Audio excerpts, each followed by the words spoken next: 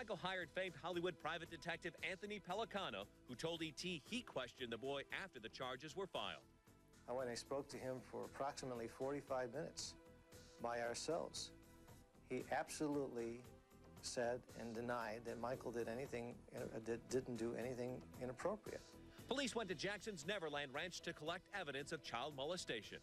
They served a search warrant on me, which allowed them to view and photograph my body, including my penis, my buttocks, my lower torso, thighs, and any other area that they wanted.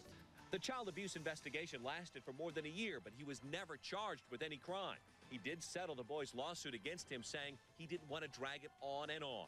Pellicano ended up resigning from Michael's employ, but believed in his innocence. He said the singer is surrounded by an entourage who he believes doesn't have Michael's best interests in mind. You have to understand that Michael is a money machine, and there's all kinds of people around him that are trying to advise him.